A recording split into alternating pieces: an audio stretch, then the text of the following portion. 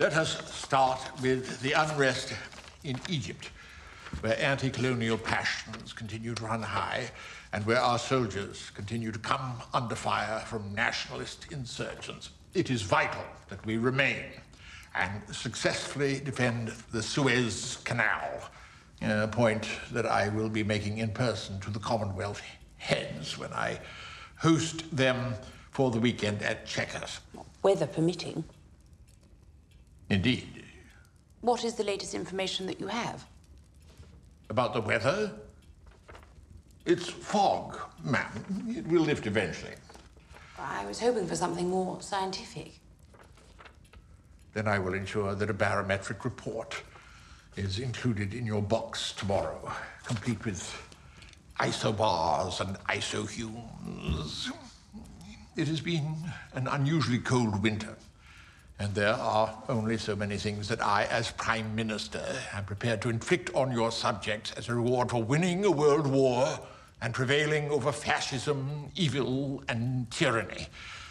Letting them freeze is not one of them. You do not seem unduly concerned. I'm not.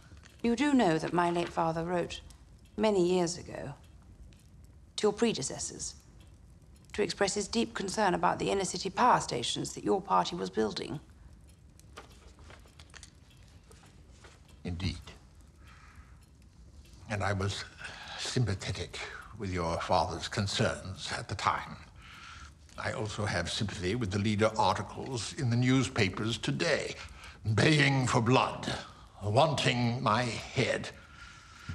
People have to be angry at someone, but as leader, one cannot simply react to everything. We need the power stations. We need the coal. People need to burn coal to warm their homes. It is weather. It will pass. Well, I do hope so. Not least because my husband's mood is intolerable. Why? Well, being caged in like this, he can't fly.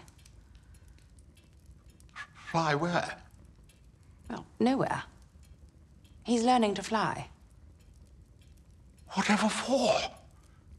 Have we not enough qualified pilots to take him where he needs to go? No, he wants to fly himself. It's a boyhood dream. It's what he's always wanted.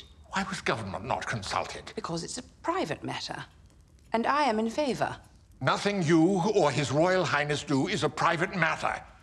And the father of the future King of England risking his life needlessly is quite unacceptable. Please do not curtail my husband's personal freedoms any further.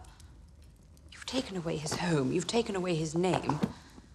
There comes a time where one must draw a line in the sand. And the job of drawing that line falls to Cabinet, ma'am, not to you. Something your dear late papa would certainly have taught you had he been granted more time to complete your education. And now our time is up.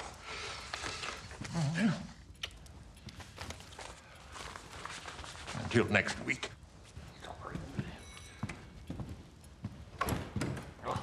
This is my son.